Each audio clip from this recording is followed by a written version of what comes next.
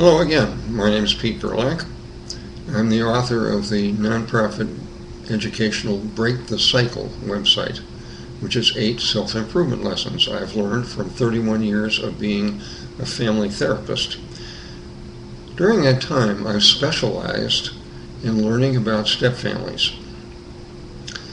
This video is one of a series of videos I'm wanting to pass on to you to tell you what I've learned in those 31 years about how to create and maintain a high nurturance, meaning functional or successful, stepfamily. Most American stepfamilies fail. They do not know what I'm trying to offer you in these videos and in the related lesson 7, in my website at sfhelp.org. A complex question that many people grope to answer without enough information is, what does it take to be an effective or successful stepfather or stepmother, stepparent? What does it take?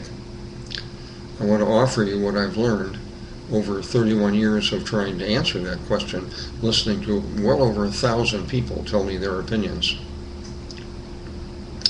By the way, notice that stepparent is not a person. Stepparent is a role, like baker, airline pilot, housewife, gardener, plumber. Stepparent is a job. It's a set of responsibilities. Okay? So to say somebody is a bad stepparent does not mean they're a bad person. It means they haven't been trained to do this very complex, demanding job. Keep that in mind. Step-parents, as you know, like bio-parents, biological parents, range in their job from highly effective to highly ineffective. How can you tell what is an effective step-parent? How can you tell? They must fill 3 conditions, in my judgment. Over a period of years, they need to consistently help their stepchildren and their own, if they have children, to fill developmental and adjustment needs. They need to fill their own needs while they're doing this, and they need to maintain or grow a healthy primary relationship. They need to do all 3 of these things consistently over many years. Those are the goals. What does it take to reach these goals? Here's a group of things. The very first thing that you need to be an effective step-parent, in my very biased opinion, is you need to have your life guided by your wise, true self. If you don't know what that means, study lesson 1 in my website and the related videos. My observation over many years is most people, most adults in step-families are ruled by a, quote, false self. They're psychologically wounded from traumas in their early childhood. This affects all their relationships, their self-esteem, and they, without knowing it, they pass these wounds on to their kids. So effective step-parents need to have their true selves in charge most of the time. See lesson 1 to find out if your true self is running your life or not. If it's not, find out what to do about it. The second requisite that effective step-parents need to fill is to have made 3 wise adult primary relationship commitment choices. Do you know what they are? If you can't name them, you may not have made them. What I'm referring to is when you decide to take on the role of step-parent and mate, you need to choose the right people to commit to, adults and children, at the right time, for the right reasons. It's a very complex subject. Most people are not this methodical about deciding, I do, again. See my videos, there are 2 of them, on making 3 wise marital or commitment choices. That's a second requisite to be an effective step-parent.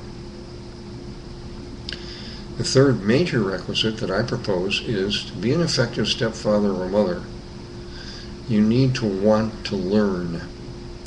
If you think, because you're in your 30s or 40s or 50s, that your life experience and your prior learning is enough to co-create a healthy step family and be successful as a step parent, you're wrong.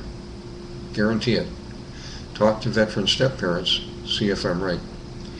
You need to want to learn a whole lot of important information. I propose, and I'll do it later again, that you study lessons 1 through 7. If that's too much work or you don't have time, at least study lesson 7. It's all about step families. You need to know what's in there to be an effective step parent. You need to want to learn, is my point. Another requisite is, over some months or years, effective step parents are motivated to get clear on, what am I responsible for? In my job, my role as stepfather or mother, what am I responsible for? There are 2 sets of answers. The first is your own. This is what I hold myself to be responsible for with my stepchildren. That's one answer. The other answer is, what do all the kids and adults in my step family, and there can be scores of them, what do the other members of my step family hold me to be responsible for? It takes a long time to find that out. Often the other members of your family don't know. So you all learn together. But it will help you be effective over the years in many complex situations. Get clear on what you're responsible for. If you want to see the example of a stepfather's job description, see lesson 7 in my website. It's very educational. Another requisite effective step parents need to forge is they need to be clear on their priorities. My experience with hundreds of bio parents and step parents and struggling to make do and often having high stress. They're not clear on what their priorities, or they're conflictual about them. After 31 years, my conclusion is this: the best priorities that all adults in a step family, not just step parents, need to forge and guide their lives by. Put your personal integrity first before anything. Be true to yourself. Put your holistic health alongside of that, mental, physical, spiritual health, then your primary relationship, then everything else. The rationale for that is doing that priority, adopting that priority scheme protects all your kids from future stress and re-divorce. It's a protection. Use this priority scheme except in emergencies. Typical effective step parents make an effort to find out, what do my stepchildren and bio children, if you have some, what do they need? My job is to help fill their needs. What do they need? Minor kids in step families have a whole group, almost 30, of normal developmental needs as they age. In addition, typical minor stepchildren have 12 to 20 or 25 more needs as they adapt to parental death or divorce, parental remarriage, learning lots of new roles, and possibly geographic moves. So find out and define and discuss with your other adults, what do my stepchildren need? You can't figure out your job until you know what the kids need. So I presented that backwards here. Learn the needs, then clarify your role, your job responsibilities. A fundamental, essential requisite to be an effective step-parent or bio-parent or grandparent is to learn how to use 7 specific effective communication skills. My long experience with hundreds and hundreds of people, women and men from all walks of life, all ages, all backgrounds, college educated, not. My high experience is, I would say less than 5% of typical adults know how to communicate effectively. Their schools and their ancestors never taught them how to do it. They don't know what they need to know, so they're content with ineffective communication. Communication in any family is vital.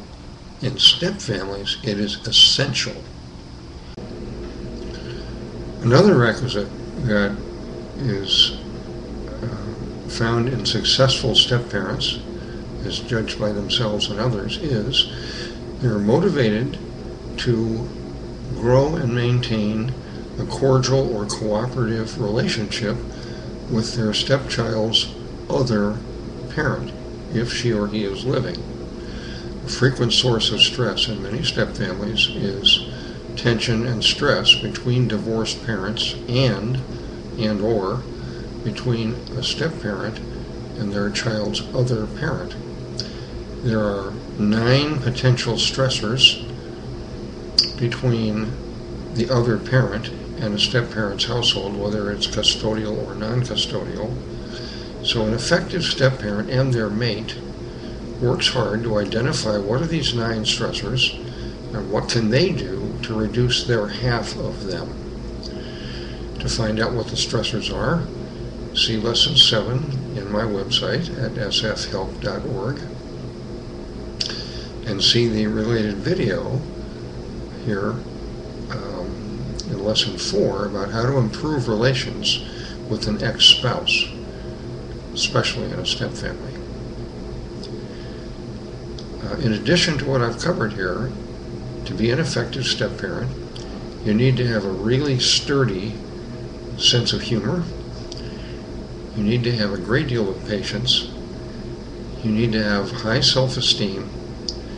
You need to love your partner dearly and have a long-range view.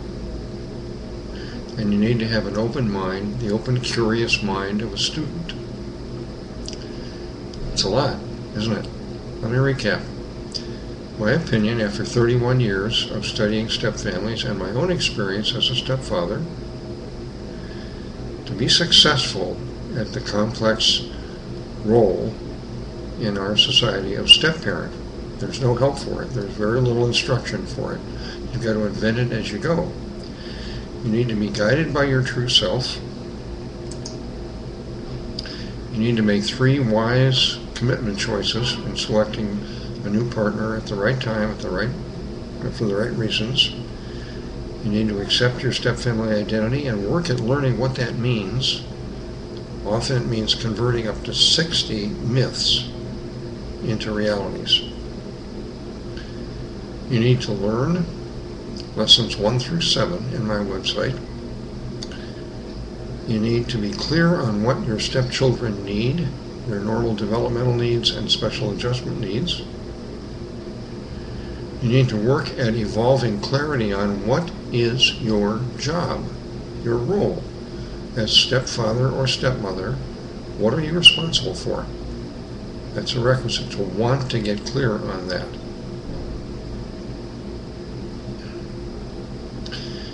And you need to want to learn and use all 7 skills that will help you communicate effectively with everybody in your step family, not just your kids. Okay? You need to strive to stabilize and improve the relationship with your partner's ex-mate. This is a lot. You can understand why many step-parents feel overwhelmed and confused, and why their mates do too. The point of this entire video is, if you're considering being a step-parent, or you already are, or you know somebody who is, study lessons 1 through 7. If that's too much, study lesson 7 in these videos. Good luck.